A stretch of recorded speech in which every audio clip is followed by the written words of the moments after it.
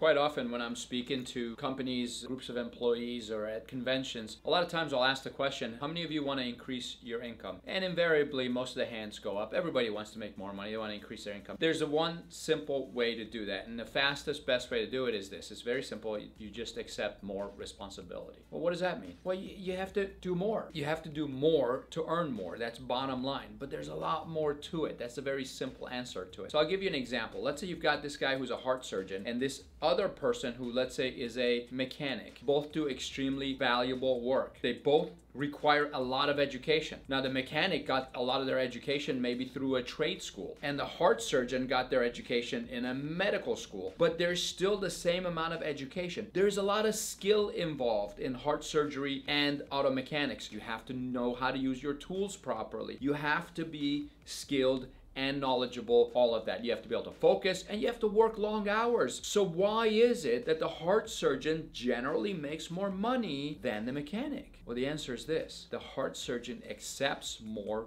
responsibilities. There's a joke where the famous heart surgeon takes his card to the mechanic goes, so why is it you make all the money? We do the same things. I replace a couple of valves, I tighten a few things, and she purrs and runs like a beauty. And you do the same thing, but you make all the big bucks. And the heart surgeon says, I suggest you try working on a car while it's running. And so what does that mean? The heart surgeon accepts the responsibility of someone's life in his hands. He or she is doing something that literally is a life or death. And that person, that heart surgeon, is willing to accept that responsibility. The mechanic, it's not exactly life or death. Yeah, if he doesn't tighten a bolt properly and the engine explodes or the tire falls off, yeah, it can kill someone. But you have all day to make sure you checked everything and all that stuff. The heart surgeon's really accepting a lot of responsibility because on the table during the operation, that patient could die. And that surgeon's willing to accept that responsibility. That's the only difference, because they're both educated and they both put in long hours and they both work hard.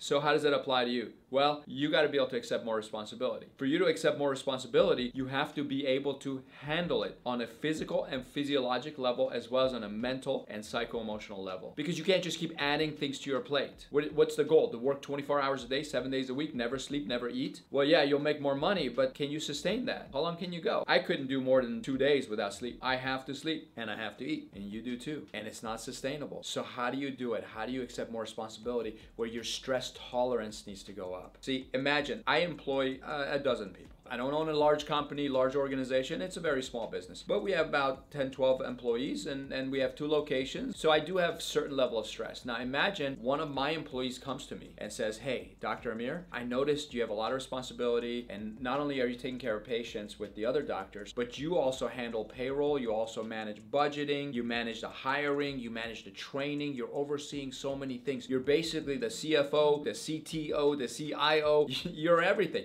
You handle all this stuff. How about I help you out? Let me take these 4 things off your plate. If I do a good job and if it frees up your time and you can be more effective and productive, you can consider giving me a raise. What am I going to say to that person? I'm not going to say no. This person just came up to me and offered to accept more responsibility for the same amount of pay. If they prove themselves to me, they're asking, well, you can consider giving me a raise. But if not, I just want to be of service. I want to be helpful to you. That person has probably got a job with our organization forever and ever. I told you your stress tolerance has to be high, because if that person's already working, let's say 10-hour days, and they're putting in 50 hours a week, I know they're working really hard already. I might say, how are you going to handle these other 4 things? And what if at that point they're going to say, well, first, what I'm going to do is I'm going to get more efficient in this and this. I'm going to work a little faster here. I'm going to get this done quicker. I'm going to free up 2 hours a day of my time, and that's when I'm going to handle this. Like, okay, you've got a plan. Is your body equipped to handle that? If that person says, I'm going to stay late, I'm going to work an extra 2 hours, I'm going to go from 10-hour days to 12-hour days, I'm not going to argue with that either, but I want to make sure that person's healthy enough to do it. Because you've noticed, you've seen it, you see it in college students all the time. They take final exams, and the day after the last final exam, they're about to start their summer vacation or winter break, and they have a sinus infection because they pulled a couple all-nighters and they're stress tolerance wasn't high enough to handle the stress that they put their body under. And the first 2 things that go down is digestion and immune system. So they start getting heartburn, acid reflux, indigestion, constipation. So you've got to focus on increasing your stress tolerance. Do you want to increase your income?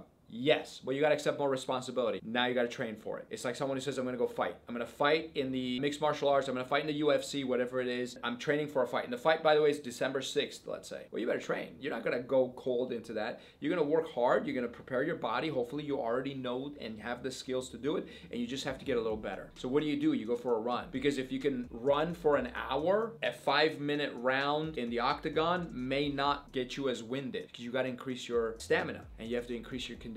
Well, if you're going to be working an extra 2 hours every day, you're going to increase your stamina. So you go, okay, I'm going to need more nutrition. I'm going to be more efficient with my sleep. I need to make sure I'm sleeping in a dark room. Now, I wrote a book called Cracking the Stress Secret, How to Turn Pressure into Power. And it's all about this very thing. It's how to increase your tolerance to stress so you can take the hits that come at you on a regular basis and you can still keep moving forward. So you can carry the burden that you want to carry and not have it knock you down. So you can take on the challenges that you want, like increasing your income, and succeed at it every single time. Because the worst thing that'll happen is you take on more responsibility, you start to shine, and your boss is proud of you, but you realize you can't sustain it and it's wearing you down. And now you're having high blood pressure. Now your cholesterol is really high. Now you can't sleep through a night. See, if you have trouble falling asleep, it's a cortisol issue. It's a stress issue. If you keep waking up in the middle of the night, it's a blood sugar issue. Both of those get affected under stress. You need to know how to handle it. If you are able to handle a lot of stress, you will naturally make more money. If you can't handle a lot of stress, you can't make a lot of money. You want to make more money. You want to increase your income,